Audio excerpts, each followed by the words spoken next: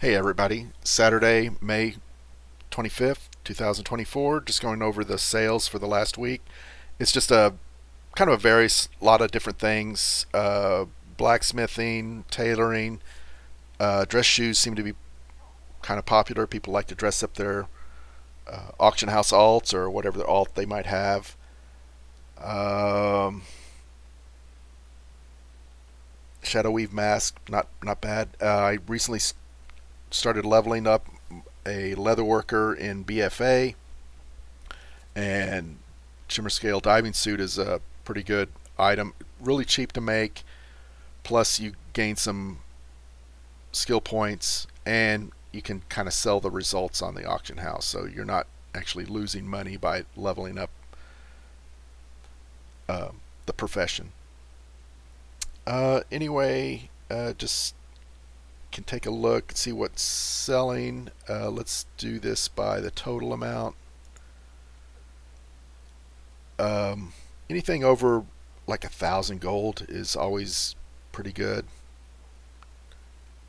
Findles, Luderang, toys are always great to sell. One of the, I guess the highest item here is this toy, which I don't know it yet, but I think I've created, I swear I've sold more than one.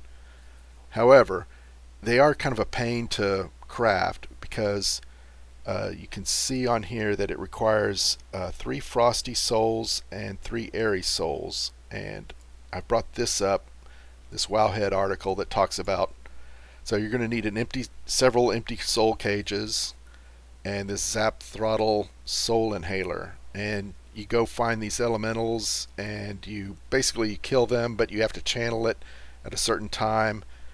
And I think when you channel it, then you have like 30 seconds to kill the elemental, so you kind of have to get them down to a certain point. You can't kill them too fast or too slow, and there's a lot of times, well, they'll do some sort of knock up or whatever while you're channeling, so you basically, ideally, if you're like a paladin, I think on my I'm doing it on my monk, I think I use like leg sweep or something, so you leg sweep them and then you channel the thing, so that at least they're not going to knock you up when you're channeling.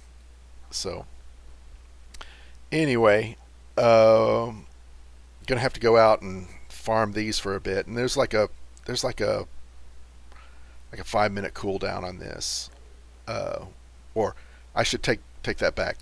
Once you create this empty soul cage, so you have an encaged soul, and you have to wait, like,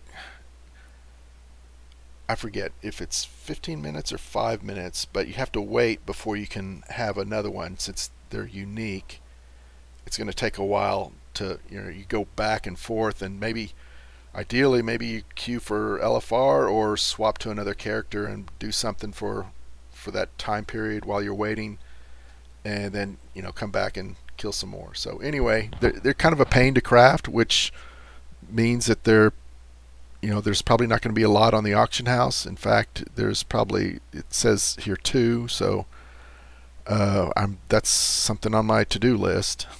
So anyway, this is crafted items. I've got characters separated so that I've got basically like recipes, transmog that that you farm up and stuff. This is what's been selling. Nothing particularly big. Also pets over there. This is a pretty nice transmog if you can get it. Let me see if I can bring that up. So it kind of gives you a little crown, so I think people like that. Anyway, that should be it for this week. So if I think of anything else for next week, I'll include it. And then if y'all have any questions, feel free to post in the comments. I did, just real quick before I go, because I was just reminded when I looked in my bags here.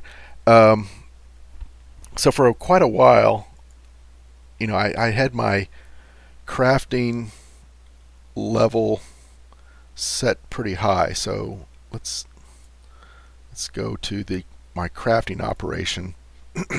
I had this set really high so that it's like, hey, if the sale rate isn't this amount, then and it's almost like 20,000 gold. I wouldn't bother crafting it. So recently I've kind of bumped it down a bit just to put a little bit more on the auction house. And so the result of that was all this extra equipment here. This is all just blacksmithing. I've done it with some of the others already, and it's meaning I'm having to craft a lot more.